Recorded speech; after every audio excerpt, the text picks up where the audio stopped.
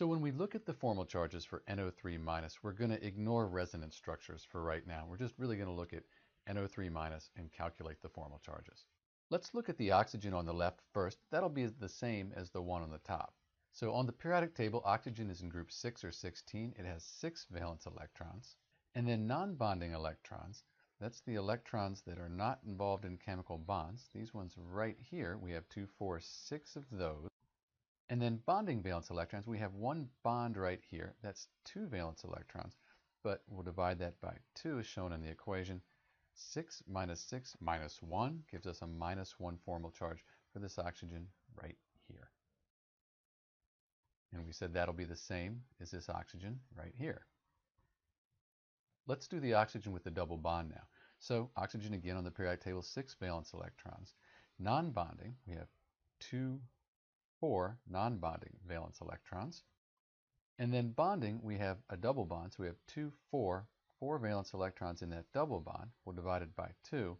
So 6 minus 4 minus 2 gives us a formal charge of 0 for this oxygen right here. Finally, for the nitrogen in the center, nitrogen on the periodic table, group 5 or 15, has 5 valence electrons. Non-bonding, well, all the valence electrons for nitrogen are involved in chemical bonds. And then we have 2, 4, 6, 8. So we have 8 valence electrons divided by 2. So nitrogen has a formal charge of +1. We like our formal charges to be as close to 0 as possible. In this case, of course, we'll have at least a -1 since a negative ion.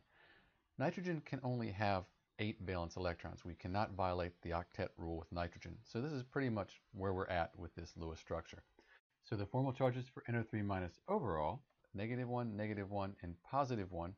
So we have an overall net formal charge for NO3 of -1, and that makes sense because we have a negative up here.